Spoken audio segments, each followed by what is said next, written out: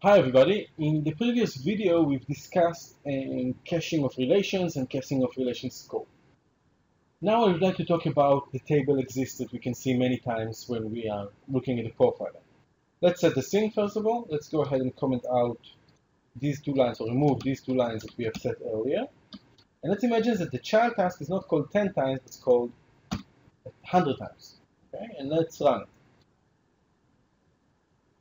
One thing that is very clear in the profiler is that for every time we've called the inner class or the child class, we've got the table exists over here. Now what is it? Where did it come from? What does it do? This is very common in applications that were migrated from pervasive to SQL. Well, by definition, B-tree, pervasive, used to check if the table exists whenever it was accessing for the first time, and if it was not there, it would create it. Okay? This flag was called in Magic check existence, I think, and in .NET we call it AutoCreate. Now if we go in debugging into our code, let's put a breakpoint here and run the code again. We can look at the tables we're looking at, for example, shippers, and see that its AutoCreateTable flag is set to true. When this flag is set to true, whenever it will start a controller using this entity, it will check if the table exists, and if it doesn't exist, it will create it. Now, if you have a subtext that is called many times, this is wasteful. Okay, this is just doing the same select statement again and again and again and again, and to prevent it, there are several ways to deal with it. First and easiest one is say AutoCreateTable equals to false. I can set it specifically in this controller, like this. AutoCreateTable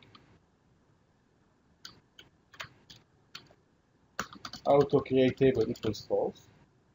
And just by making that change, one line of code,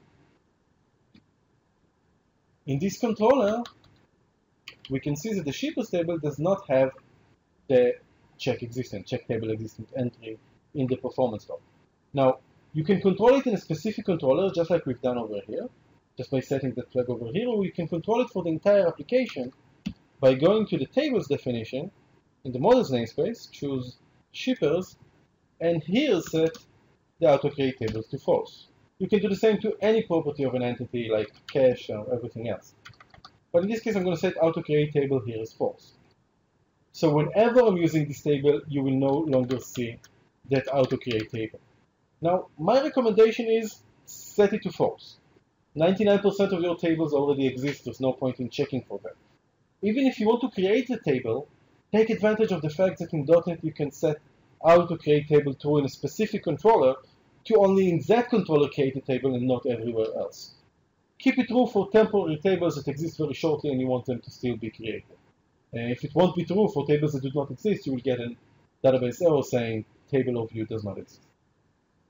So we've seen here how we can set it using the AutoCreateTable. Now I want to touch another thought that we have. Let's return it back to true, or remove it in tables that was migrated from pervasive, it's by default true. So you can see here that we have that setting. Table exists was called 100 times. By the way, if you're curious, just open it and see the SQL.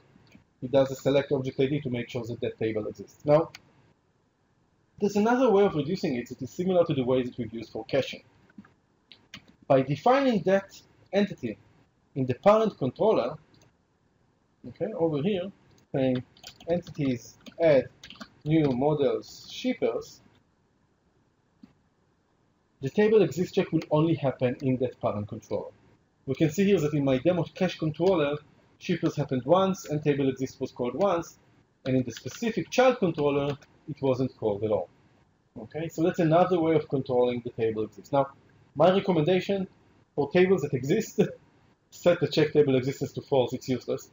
And even for tables that you want to create, just set it to true in the specific controller you want it created in, and in all other cases, ignore it.